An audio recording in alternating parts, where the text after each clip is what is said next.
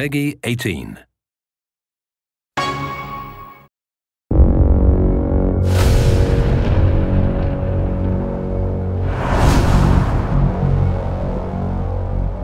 Deus Ex Human Revolution has been a big adventure. The release of Human Revolution has been phenomenal, and the fans have been on board from the get-go. It was great. We could have easily just ported the game and sort of wiped our hands and said, that's it. But that's not the way Square Enix does things.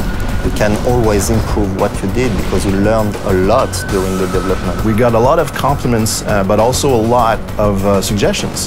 We took all the feedback from our fan and we just tried to respond to them one after the other. We decided that the Wii U was the platform to use for the director's cut. My goal with the director's cut was to give the ultimate edition of Human Revolution.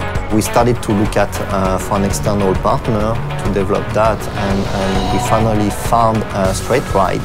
Straight Right has been very proactive to propose new ideas because they were used to the Wii U platform. We felt that working on the Wii U with Deus Ex was really an immersive experience. First off, just the fact of the Wii U controller in itself, I think already you have a different experience.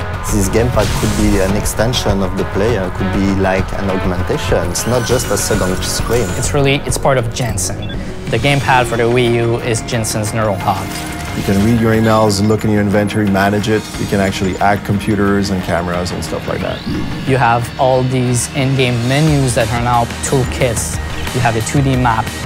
Everything is interactive and done by touch on the gamepad. Releasing the director's cut allows us to make a lot of changes to the game. We started by redoing all the boss fight. We actually redid all the level layout. The graphics a little better, the shaders a little bit better. The game just looks a little bit more vivid, more alive. The AI, for sure, you can always improve the AI. We knew that we wanted to include the missing link, and we also wanted to include Tom's mission into the timeline there and the logic of the story. You played Human Revolution, but you didn't play Human Revolution yet.